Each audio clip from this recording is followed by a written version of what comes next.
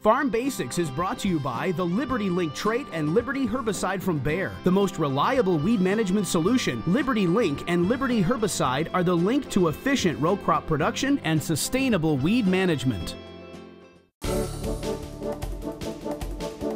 During our Farm Basics time today, we wanted to talk about the plant growth stages in soybeans. Soybeans are dramatically different than corn and wheat because corn and wheat are grass crops, soybeans are a broadleaf crop. When you have a broadleaf crop like soybeans, it's really interesting because actually the seed comes up out of the ground. And a lot of people say, well, what are you talking about? You put the seed in the ground, now a plant's gonna come up. No, actually the two halves of the soybean seed are the first thing you're going to see coming out of the ground. Yep, and what those are called are the cotyledon leaves. So they're thick leaves with a waxy coat, and that's the original seed. So that seed splits in two, becomes the cotyledon leaves very early in the season. Well, you say they're kind of fat leaves, and they are. And when you think about a soybean seed, it is very nutrient dense. Yep. And really when that soybean plant first gets started, the two halves of the seed are going to feed that plant quite a bit. There's a lot of nutrition there to help that plant get going as that tiny little taproot system gets started. Now when we talk about corn, there's a pretty extensive root system that develops. With soybeans, it's much less of a root system than it is with corn. So it's important that we protect those roots and also to encourage other things in the soil to help those roots out. Well, those roots do seem to be a lot more simple than the corn plant because that soybean root just is a nice taproot going down with root hairs coming out. But the thing is, the soybean root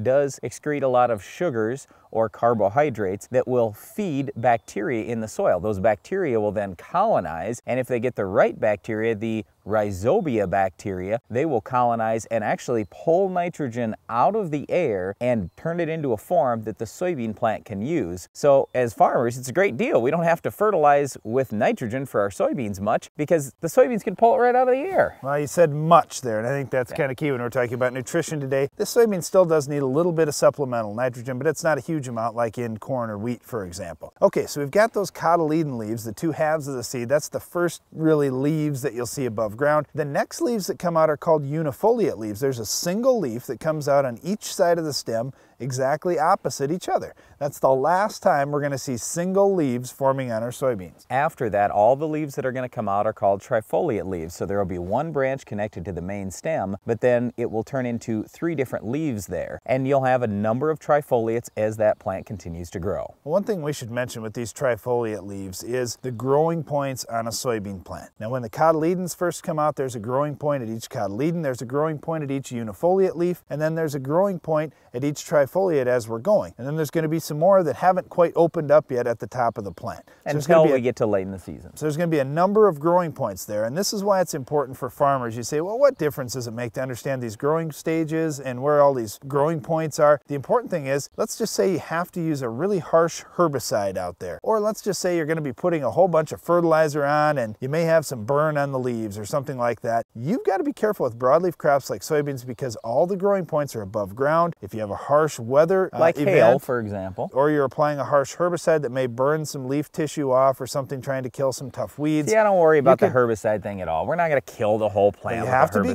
cautious with your soybean but plants.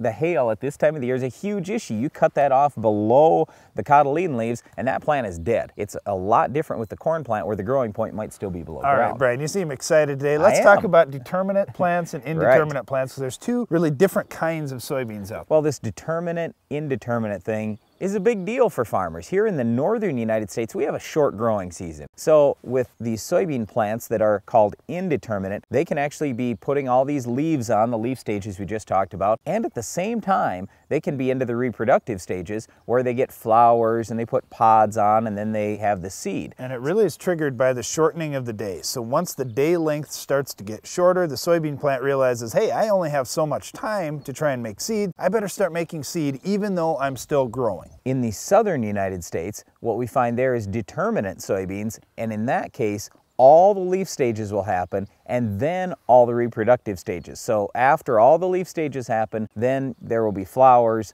and pods and seeds. And if you're familiar with soybean varieties, this happens at group 5. Group 00 through group 4 is what's planted in the northern half of the country, and then the southern half of the country, typically starting around the Boot Hill of Missouri and further south, they'll have determinate varieties that are group 5 and later, and those particular beans will do all their growing first, then do all their reproductive stages. Well, once again, soybeans are a lot different crop than any of the grass crops like corn or wheat. They are a broadleaf crop, and it's kind of interesting how they grow and develop, especially when you compare the southern United States soybeans with the northern United States soybeans. But broadleaf plants are very tough to control because they have multiple growing points. One of those broadleaf plants is our weed of the week. Can you identify it?